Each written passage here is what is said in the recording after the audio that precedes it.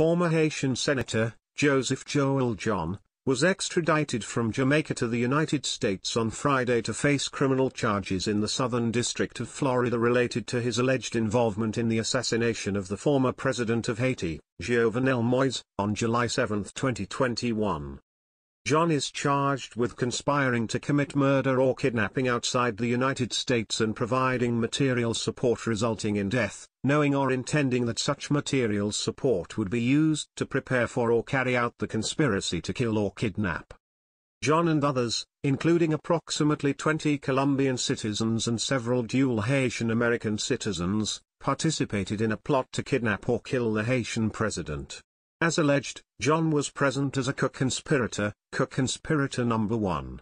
His initial federal court appearance was today at 2 p.m. before United States Magistrate Judge Lauren Louie, who sits in Miami. Subscribe to Sputnik News.